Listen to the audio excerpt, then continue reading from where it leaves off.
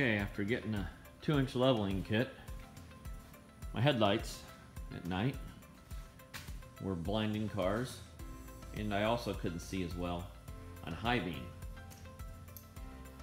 So the proper place or adjustment on this is this first arrow right here, right inside there. There's a Torx number 20, or as I grabbed here, a 7mm socket. And if you can see in there well enough, it'll say R with an arrow and L with an arrow.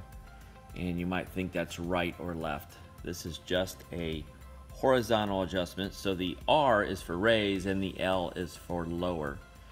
So what I did is I made a couple turns at night with the headlights on the garage door, and I marked my spot, and I made a couple turns where I could see it going down, turn it towards the left, and I counted exactly how many turns I went, and then I took it for a test drive. I did not want to go too far and get it completely out of whack. So this is where it fits.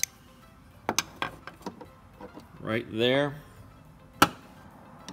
And instead of righty-tighty, it's righty raise, or in this case, left lower, which I already have mine adjusted.